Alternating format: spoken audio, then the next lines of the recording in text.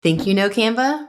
Think again. Let's be honest, most people who use Canva only use the basics, but Canva is packed with hidden features that can truly make your designs look like a pro created them and save you tons of time in the process. Though Canva's built-in templates can be helpful, you may get to a point where you want to go beyond that and start creating some really unique and custom designs. So in this video, I'm pulling back the curtain to show you some of Canva's coolest tools that are secretly tucked away, ones that most people don't even know exist. Whether you use Canva for your business, school, social media, or just for fun, these hacks are gonna totally level up the way you design. And make sure you watch all the way to the end because I'm saving the very best tool for last. No, really, you're gonna wonder how you ever lived without this. So let's dive in. All right, this first tool is going to allow us to turn a photo into a vector. So if you've ever wanted a photo that you have to look more like a graphic element than an actual photographic image, this is how we're gonna do it. So I've added one of my brand photos here. I'm just gonna select this photo and come up to where it says edit. And on the toolbar over to the left that pops up under the app section, I'm gonna choose Tracer. The Tracer app is then going to automatically change my image into a vector element. And I can either choose if I want it in black and white or full color. The full color right now is in beta. So I'm gonna show you what both of these look like. If I choose black and white and choose trace image, this is the vector that it came up with based on my photo. Now I have this threshold slider, which I can move to the left or right to decrease or increase the threshold. This is going to affect how my vector looks. If I increase the threshold, it's going to increase the dark space showing. And if I decrease, it's going to have more of that white space showing. So I can play around with this until I like the look of my vector, and then I can click add to design and continue designing with this inside my project. You'll see that now this is a vector. If I select it and come up to the top and choose the color option, I can then change around the color of this vector to go along with whatever I'm designing. Now let's go back to our photo and try it in full color. So here's my vector in full color. If I toggle off this little option that says auto color numbers, it'll then bring up a slider that will allow me to choose how many colors I want to be included in this vector. So if I bring this slider down, it's going to have less and less colors, changing the look of the image. Once I'm happy with it, I can click to add it to my design. I'm going to make this a little larger so you can see it. And there it is with a total of 14 colors included. Now, if you're someone who's been using Canva and enjoys graphic design, you might want to look into selling digital products to make money online working from home. It can be a super simple side hustle, or you can grow an actual digital products business to make a full-time income. Either way, Canva is an amazing tool to create different types of digital products. So if you think you might be interested in selling digital products but just don't know where to start, or maybe you have already started and you just feel kind of stuck and don't know where to go from here, I've got a free 45-minute long masterclass that's going to be super helpful for you. It's called Digital Product Powerhouse, and it's where I take a deep dive teaching through the 4 crucial steps that you'll absolutely need for starting and growing a consistently profitable digital products business. This is the teaching I wish I had had when I first started, so I want to make it available to you so you can have a shortcut and don't have to go around the mountain several times like I did, learning by trial and error. So again, that's completely free for you to watch. I've got it linked in the description box below. Feel free to click over and watch that right after you get done here watching this video. All right, the next feature we're going to look at is one that's really awesome because it allows you to change and generate a unique background for a photo. We're probably all familiar with Canva's background remover at this point, but this one takes it a step further to let you generate your own unique background out of just whatever you're imagining. So here I've got an example photo. I'm going to click on that and then choose the edit option. And over on the tool menu to the left, you can see where it says background generator. Now we can see this has a little crown symbol in the bottom right corner, meaning that this is a tool that's only available for Canva Pro users. So if you're on the Canva free plan, you won't have access to this. But if you think you might be interested in trying Canva Pro to get access to some of these more premium features, I've got a link in the description box below. You can click and try out Canva Pro for free for 30 days to see if it would be a good fit for you. So we're going to click on background generator and then give it a prompt describing the scene, mood, or the lighting that we're imagining. So for this one, we've got our mug. I'm going to say it's sitting on a tree stump with a field of wildflowers in the background. I'm going to click generate, and here it's given me 4 options that I can click through to see which one I like the best. I think all of these look really cool. So let's say I want to stick with this one. I'm going to click done, and then I can continue editing. So I might want to even take it a step further and make this background look even more blurry to give it that really polished, professional, blurry background look. And I can do this by selecting this, again, coming to the edit menu on the left and selecting adjust. And here I can see how I can adjust all different types of things in this photo, everything from from temperature to tint to brightness, contrast, highlights. There's so many different things I can do here. But before I start editing, I want to click over on this top menu that says select area. I'm going to click over to where it says background because I don't want to edit the coffee mug in the foreground. I only want to edit my background and make it more blurry. So when I select background, it's going to automatically highlight the entire background, everything except my coffee mug. So with this background selected, I can then scroll down specifically under the texture area and use the sharpness slider to drag it to the left, and that makes it a little more blurry. I can play around with this also by changing things like the clarity or even this vignette slider, which is really fun. If I drag this to the left, it's going to add a white vignette around the edges and corners of my photo. I can slide this all the way to the right, which is going to add a darker vignette, and here I can see my finalized photo. I can even make changes to the coffee mug itself in the same way. When I come back to adjust, and instead of selecting background, I'm going to select foreground. You can see my coffee mug is highlighted, and then I can change things like the coloring on it, the temperature, how bright it's appearing, and so on. All right, now let's say you have a photo you want to use, but the orientation that the photo was taken in and the aspect ratio doesn't quite fit into the size canvas or project that you're working on. So here I have a 4:5 size ratio for my Instagram post, but the photo I want to use doesn't quite expand all the way to the left. Typically what we would have to do in this instance is drag and resize to enlarge this until it would fill the whole canvas and move it around, but then the tops and bottoms are cropped off, which we don't want. So Canva has a really cool feature that's going to allow me to use AI to fill in the rest of the space and expand my photo so it fits the whole frame. To access this, I'm going to select my photo and come up to the little crop button, and on the crop menu to the left, click over to expand. Now I can choose to do a freeform expand, choose the whole page, or a 1:1 aspect ratio, but for this, I want to just expand to my whole page. So I'm going to select that and click expand. So it's used its AI magic to expand my photo, and I have 4 different options again here on the left that I can click through to see which one looks the most natural, and whichever one I'm happy with, I can stick with and click done. This is really useful when you're trying to fill up your whole page, especially if you want to use text. So let's say I wanted to input some wording here on the left side. Now the whole entire background is my photo, and I could easily add some text on top. All right, let's move on to our next feature, which is the guides view. If you're finding that you're having trouble lining things up, positioning things correctly inside your project, it can be really helpful to have a view of these rulers and guides. So to get your guides to show up on your project, you're going to come up to File and click on Settings and then Add Guides. You'll instantly see these little purple dotted lines appear on your project, which are the guides that you can use to line up elements and text as you're adding them to your page. Right now it's on 12 columns, but I could change this to 3 columns, to a 3x3 grid, or even go to custom and input a custom amount of rows and columns, and even change the spacing for the gap and the margin. But let's say I just want a 3x3 grid. I'm going to click Add Guides. Now I can see these purple lines on my page. So if I'm wanting to, let's say, add some elements and have them equally spaced, 3 down and 3 across, I can add those and use these purple lines to make sure everything is evenly spaced across. Not only is this helpful for lining up elements and text, it can also be super helpful if you're creating a multi-page document like a workbook or a guide of some sort, and you want to make sure that your padding and your margins are consistent from one page to the next. Having these guides on can be so helpful. And then when you're done and you want to remove the purple lines, you'll just go back up to File, come back to Settings, and choose Clear Guides, and that'll bring those guides off, leaving you with your design. Now we're about to move on to another really fun tool, but first, if you are someone who's wanting to sell digital products like I was just talking about, I've got one more free gift for you that's going to help you on your journey. It's my complete digital product starter guide, and it has everything you need to know to get started growing your profitable digital products business. In the guide, I walk you through different tools you can use to create digital products, including Canva and others, sizing and aspect ratio information, so you're never stuck wondering what size project you should create for a certain type of digital product. We talk about where to source elements like graphic assets, icons, illustrations, fonts, and so much more. So that's completely free. I have that linked in the description box below as well. So definitely grab that to get started on your digital products journey.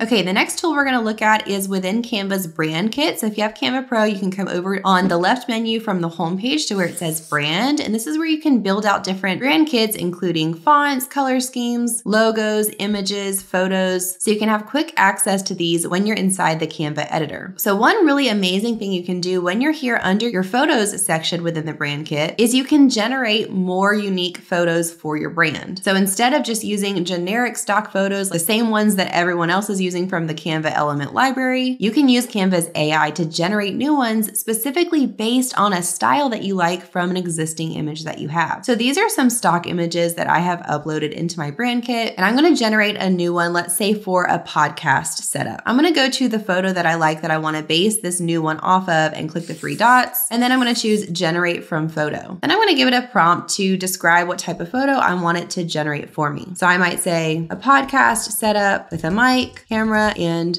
computer. And then I'm going to click generate. And here it's given me 4 different options. I can click on these and look through them to see which one I like the best. And you can see how this style is very similar to the original style reference photo that I chose. From the light and airy look of it, it's pulling in some of those pinks and greens that were in that original photo. And when I find one that I like, I can click to add it to my brand kit. Another really cool tool inside of this brand kit is when I go back to the 3 dots over a specific image, I can choose the extract color palette option. This will take the colors that are in that image and automatically create a new color palette for me inside this brand kit based on that photo. So you can see it's pulled these specific colors here, and I can see the specific hex codes as well in case I need to use those. But I can do this for any images that I have. So again, coming to a different one, choosing extract color palette. And here it's given me those really pretty green colors from the plant photo. And I can do this several different times, creating different color palettes within my brand kit so that when I go to use them inside the editor, they'll be right there quick and easy. All right, next up is one of my absolute favorites. This one's going to allow us to add some fun textures to our designs. So let's say I have this design. I'm going to use this on Instagram as a little promo for a baking class. If I wanted to add a texture to this, I could come over to the Elements library and search for my texture here, but I much prefer this little hidden feature. When I select the photo and click edit, I'm going to come down again under the apps section to where it says texture. Now this is going to pull up lots of different types of textures I can add, everything from paper textures to paint to VHS, grit, film grain, grunge, so many different choices here. But let's say I want to add something from this grit section. I'm going to click to see all. And when I click on one to add it, you can see how it's going to apply it to my background photo here. So we've got this sort of grainy gradient here, and I can continue editing the way this looks with the different blend modes offered here. I can scale it up, rotate it, and even increase or decrease the opacity to change how drastic the effect is. Maybe I want to try a paper texture, so I could do this worn paper look. That makes it look like a piece of paper that's been folded up for a while. Maybe I want to try this subtle linen look. So again, this is just a super fun feature to play around with. And adding textures like this to designs, whether it be for social media or on a digital product that you're going to be selling, really levels up the visual appeal and the professionalism of it. All right, we've made it to my absolute favorite feature that we're talking about today, and this is Canva's color wheel. I'll have the link for this in the description box below, but this is an amazing tool that Canva provides when you're just not sure what colors you need to use, whether you're trying to come up with a color palette for your branding or for your digital products. This is where you can come to get colors that absolutely work together without a doubt. So when using this color wheel, your first step is to pick the color you want to base it on. So we've got this really vibrant blue picked out, and next we can choose the type of color combination we want it to give us. So right now it's on complementary. You can see that our blue is straight across the wheel from this red color. These two colors are called complementary colors because they're directly across from each other on the color wheel. But if I didn't want complementary, I could change this to something like analogous, which gives me 3 different colors that are right there in a row on the wheel. I could try something like triadic, which is going to give me the 3 colors that are evenly spaced across from each other. There are lots of different color combinations you can play around with here. And you can always click and drag on the wheel too to change this around and see what colors would work together, and they stay evenly spaced as you're dragging around the wheel. When you find a color palette you like, you can just click to export that palette, or you can choose this create a graphic button, which will take you into Canva's templates library and show you templates that are already created that use that specific color palette. If you want to get this narrowed down even further, if you're looking for a template for something very specific, you can choose the filters and then choose which category you want. So maybe I want to limit this only to Instagram story sized posts. I can choose the style. So maybe I want something really playful, and I can continue filtering by things like theme, language, feature, grade, subject, topic, so many different filters. And when I click apply, it's going to show me the templates that only fit in with the filters that I chose. So I hope you found these Canva features super helpful. Don't forget to click the links below to hop over and watch that free 45-minute digital products masterclass, and also to grab your free digital product starter guide. Happy designing.